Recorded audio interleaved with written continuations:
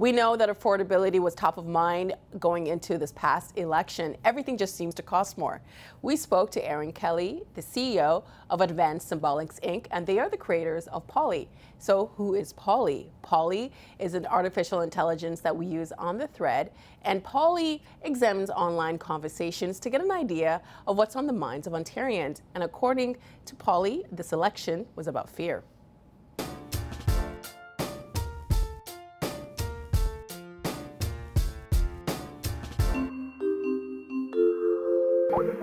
Erin, it's really good to see you. We're going to start off with a two-parter for Polly.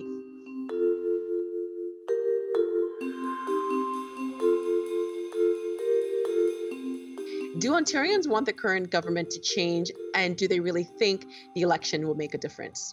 I would say no. This is really an election about fear in a way. People feel that we're about to enter. We've been in difficult times for 2.5 years, and that is going to continue, perhaps for different reasons. We might be heading for a recession, supply chain issues, inflation, affordability. People in Ontario are asking, who is best to get us through very tumultuous times, risky times? Do we want to have somebody who's been in the job for the last 4 years and hopefully has learned a thing or two about getting people through high-risk situations? Or do we risk a new leader that might have new ideas and a new way of doing things, perhaps a better way of doing things? And people in Ontario don't feel that any of the politicians have that solution.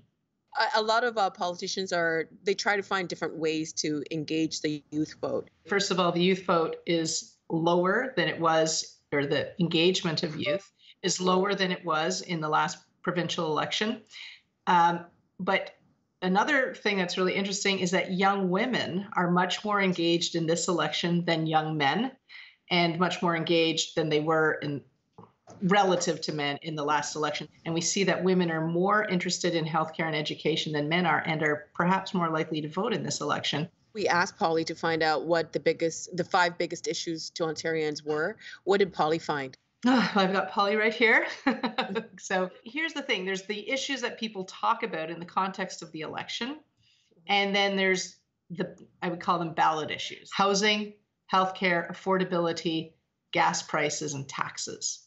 It's interesting. Affordability is really a conversation of NDP, Liberal, and Green Party supporters. We see PC people less engaged on that and less engaged on healthcare. Well, a lot of people have been saying that this election is an indictment on, the housing crisis in this province.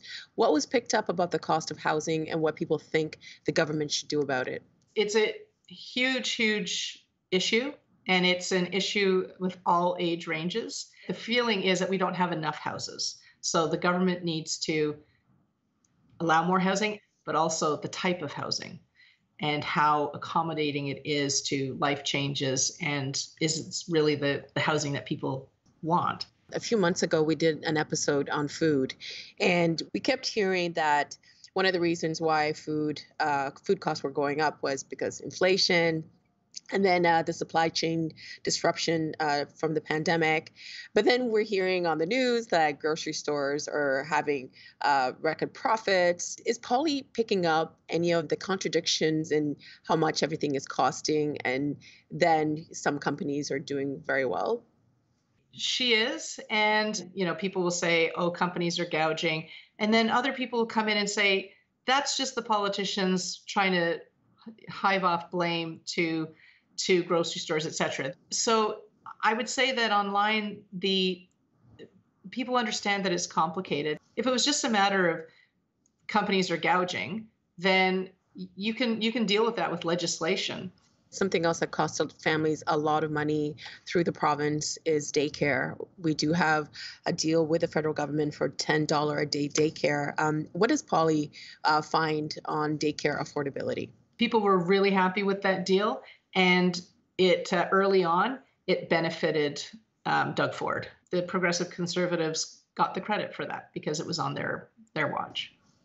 What about rising inflation and interest rates? What's the emotion that Polly is finding around those conversations? Fear.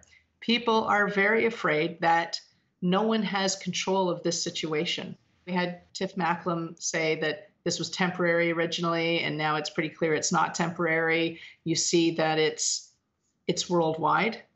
It's tied to supply chain. It's tied to the war. It's tied to COVID, workers not being available, a tight worker market. I was in Washington last week, and everybody's talking about it. And I think the electorate knows that. And that's why this is really an election about getting through it, not an election about let's innovate and let's try new things. That chat was part of The Thread with Nam Kiwanuka. For more content like this, hit the subscribe button and check out our other videos. Also, don't forget to follow us on Instagram at TVO The Thread. Thanks, and we'll see you next time.